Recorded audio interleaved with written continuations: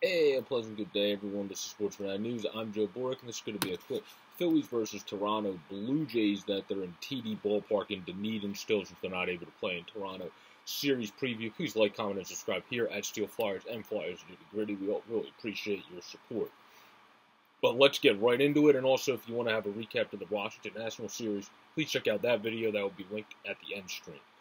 But let's get into it tonight. The pitching matchup on paper looks even, but Steven Matz, this year's 5-2 with a 4.86, but his 4.86 is just because of two bad starts in more starts than Vinny Velo, where Vinny Velo's only really had 3 solid starts this year. So I would say if it leans towards anybody, it leans towards them, but I would say it's not by much.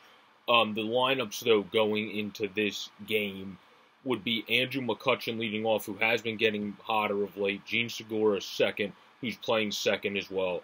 Harper in right field batting third. JT Realmuto at DH this evening, probably because of that injury the other day, getting banged up the other day. Not injury, getting banged up the other day, I should phrase it as, since he's in the lineup, but at DH.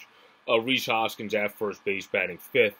Alec Bohm batting sixth at third base. Odubel in center, seventh at center, like I said, and then Knapp eighth at catcher, and then, of course, Nick Maton today will be playing shortstop for the Phillies, batting ninth, who's obviously been doing well every chance he gets. Hopefully he'll continue to do that tonight. Where for Toronto, they got Marcus Semien playing second base as their leadoff hitter, Bo Bichette, the young stars, playing short, batting second. Vladdy Guerrero, the most dangerous hitter, along with Teoscar Hernandez. Guerrero is going to be at the DH tonight. Hernandez is going to be at right field. He's batting fourth. Guerrero third. Randall Grichuk in center field batting fifth. Kevin Biggio's batting sixth.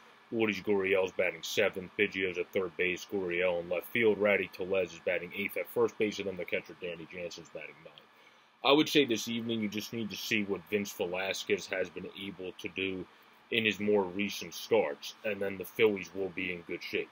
If you're able to see what he's been able to do in his most recent starts, they're set, because obviously he went 6 innings on May 3rd, only giving up 1 earned run, and then he went 5 1/3 on May 8th, only giving up 1 earned run, 1 against Milwaukee, 1 against Atlanta. So if he can do anything like that, then the Phillies would be set. Even if he can do anything like he does, just going 5 innings in the past where he gives up a couple runs like Chase Anderson does. With how the bullpen's been, the Phillies should be fine in this game.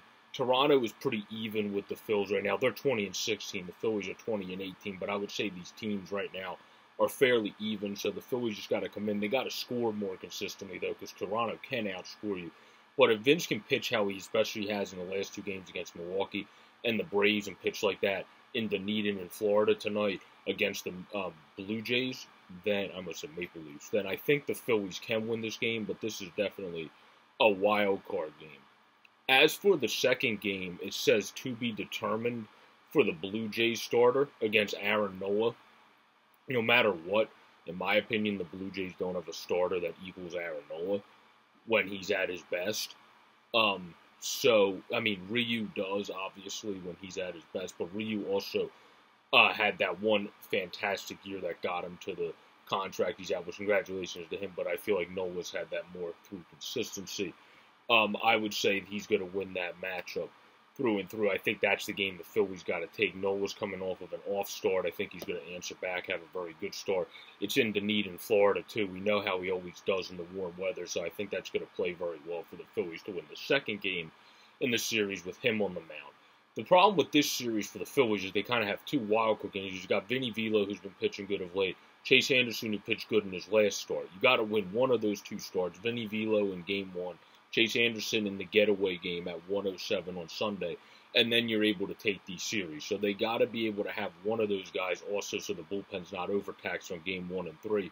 Go at least that 5 or 6 innings. I think one of those guys will step up, whether it's Vinny tonight or Chase on Sunday. So I feel like the Phillies have a chance to win the series, but they have to also be consistent with runners in scoring position and not just score early on and then have to keep a lead that ends up becoming a 1-run lead when you're up 6-1 or something like that, for example, and end up winning 6-5. So you have to, against a team like the Blue Jays with that lineup and the power and pop and kind of the spunk in that lineup from some of the players too, you need to keep scoring because that team always has energy and always is going to keep bringing it to you.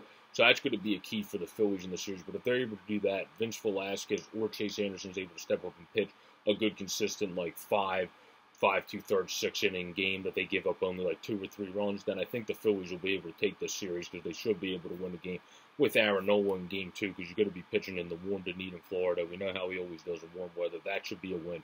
So they definitely have no reason to get swept in the series, but I think they should have a good chance to win because Vinny's cautious to the wind. I don't like comping him too much, but has been better of late. So maybe he'll step up, or Chase Anderson, who's coming off of a good start. Maybe he'll step up. One of those two do. I think the Phillies are going to win this series for sure. If not, they definitely should take 1 of 3 because Aaron Nola's pitching. I hope you all enjoyed this series preview of the Philadelphia Phillies against the Toronto Blue Jays that is in Dunedin, Florida.